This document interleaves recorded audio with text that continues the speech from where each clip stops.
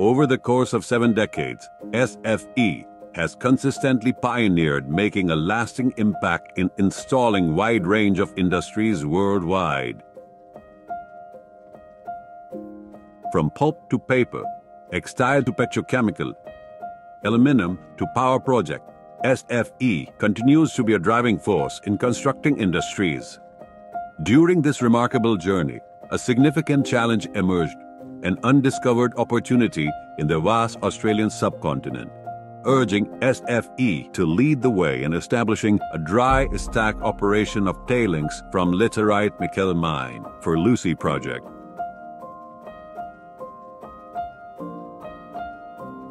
The goal was to implement an environmentally acceptable solution for managing a tailings as dry residues. The challenge accepted by SFE was to install a greenfield dewatering plant, material handling area, and related infrastructure corridor, as well as KO2 plant. From installing the complete steel structure building of the dewatering plant and thereafter installation of filter presses. It also included installing the related supporting equipment of the DWP area, such as wash area, compressors, filter feed tank. The challenge extended to installation of related electrical and instrumentation systems.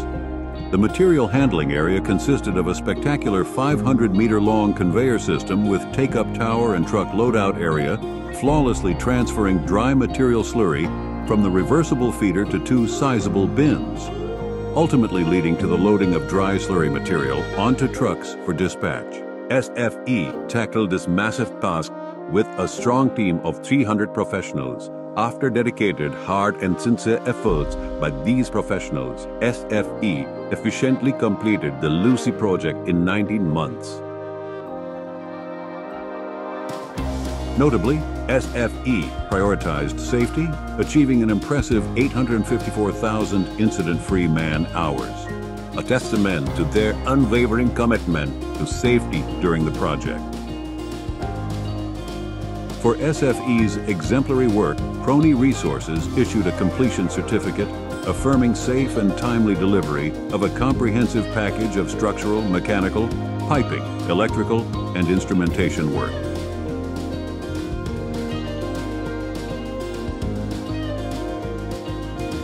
Apart from contractual commitment, SFE proficiently carried out crucial shutdown tasks, such as disassembling a process water pipeline, all completed within the allocated budget and ahead of the planned schedule.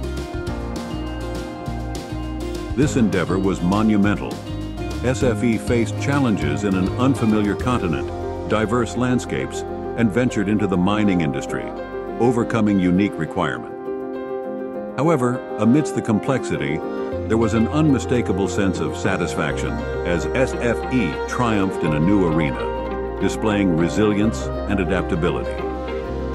Today, as we conclude this chapter, the echoes of SFE's success resonate, a success built on innovation, commitment, and triumph over challenges.